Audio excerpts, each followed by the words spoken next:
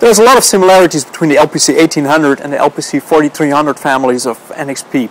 So both of them are based on the same technology. So we used the same ultra-low leakage 90 nanometer technology.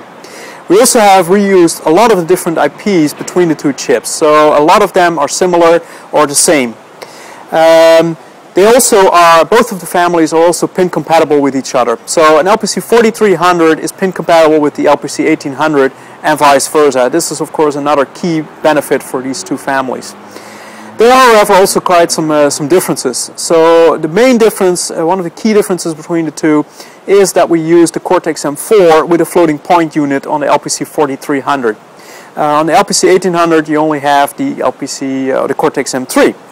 Another key difference between the two is that there is a Cortex-M0 coprocessor domain on the LPC4300, whereas that is not available on the LPC1800. And then, of course, there are some differences in the IPs. On the LPC4300 you have serial GPIO available, for which you can find some more information elsewhere.